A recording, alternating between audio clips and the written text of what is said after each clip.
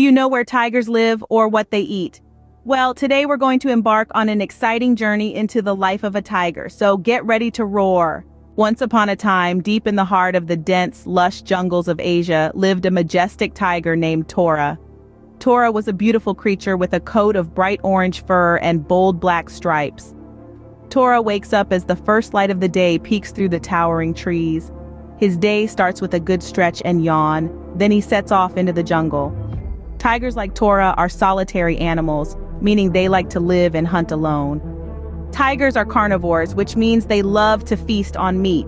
Torah, like all tigers, uses his keen sense of sight and hearing to locate his prey. He is an excellent swimmer and can even catch prey in the water.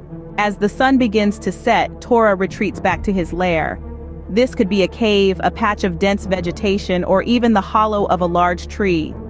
Tigers are territorial and mark their territory with their scent to keep other tigers away. So to recap what we've learned about tigers today, they are majestic creatures who live in the dense forests of Asia and love to swim.